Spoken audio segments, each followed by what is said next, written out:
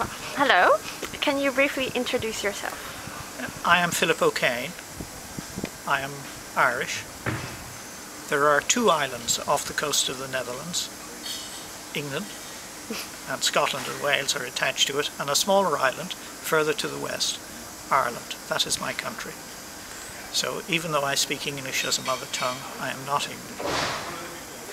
And what is the reason of your visit to UNESCO-IHE?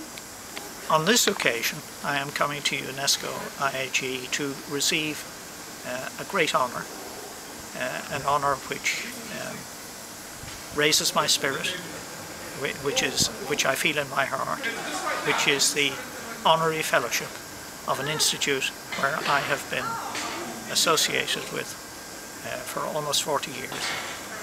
And what is your academic expertise in which you've been associated to this institute?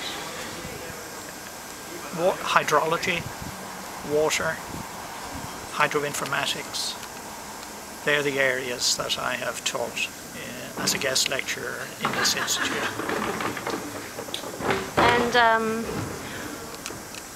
what are the areas that you have been teaching here, and why has that inspired you to teach in the first place?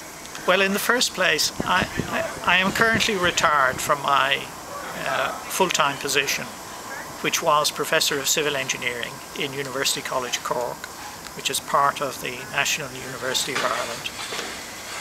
In my home university, the majority of students were from my own country, and I understood them from the same culture. We had some international students, but the dominant culture was that of my own country.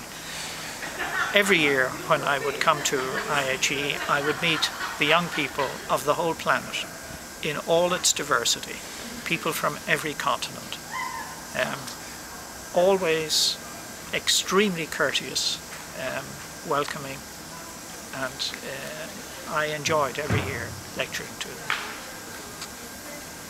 And since also tomorrow will be the graduation day where 155 Masters of Science will be graduating from over 30 developing countries, is there anything you would like to share with them, or give them any inspiration, words of wisdom to continue their professional careers? Yeah, that's a huge challenge. I don't believe that there is a single uniform recommendation to all of them, because they come from different cultures, they come from different hydroclimatic regions, they come from different kinds of economies, some richer than others. So they will have to seek out with an open intelligence the opportunities that arise for them, so that they can make their contribution to making the lives of the people among whom they live better, especially the young and especially women.